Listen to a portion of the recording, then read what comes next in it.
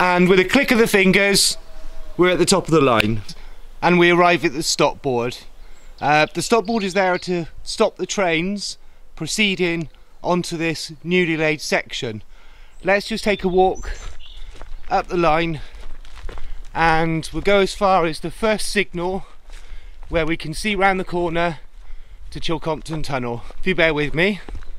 And now just stood by the whistle board with the stop sign just down there in the distance and the newly placed distance signal just up here. The lads have done a tremendous job. Ben Pinkham, Brendan Hill, Phil Jones, Alan Price, Andy Chapman, Barry Patworth and many more names. Let's go and have a look at this, all this work that they've done.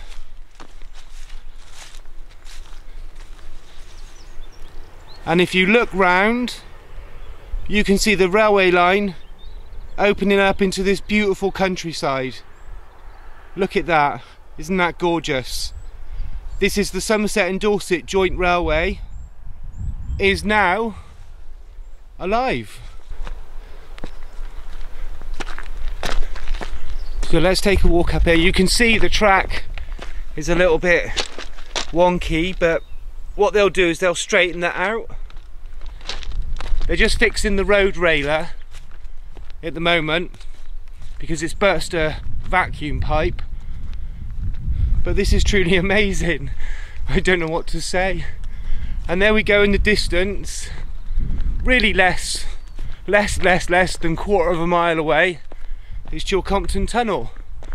I think the aspirations is to have another platform up the end of here and run trains from A to B points, providing a service for people in Chilcompton to use. I would imagine the railway would have some concessions towards those residents, possibly allowing them to use the railway at maybe a discounted rate. I think that's an excellent idea, and I'm sure the people of Chilcompton are going to enjoy this little link down to the town of Midsummer Norton. And there we go, the boys have been working really hard. I don't know what to say. I really don't know what to say. Look at that. Wow. And if you want to come and see this for yourself, if you go to Midsummer Norton Station, you follow the wildlife trail and there's a path that leads all the way up the side of the track where you can get some lovely pictures of Andy Chapman in his Sentinel. And there's a sign. One can only assume that's getting ready to go up the end of the line. Obviously it can only work that far because Chilcompton Tunnel's blocked in, but who knows what the future is going to bring. And there we are.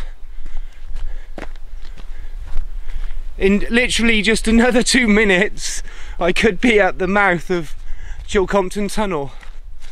And search the internet for some beautiful images of 8Fs and 9Fs exiting the tunnel on various passenger trains and good trains, and there are some photographs from 1966 when this line was closed of some of the last trains exiting and entering the tunnel.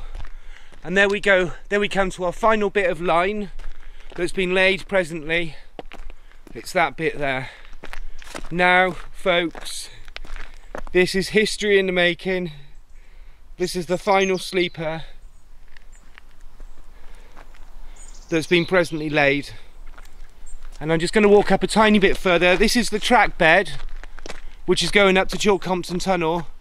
The tunnel is literally there at the end of my finger, no more than, let's say, 400 or 500 yards, and then we can probably have a passing loop for passing engines and the trains go back down to the station. This is going to double the time of the journey and double the excitement by 1000%.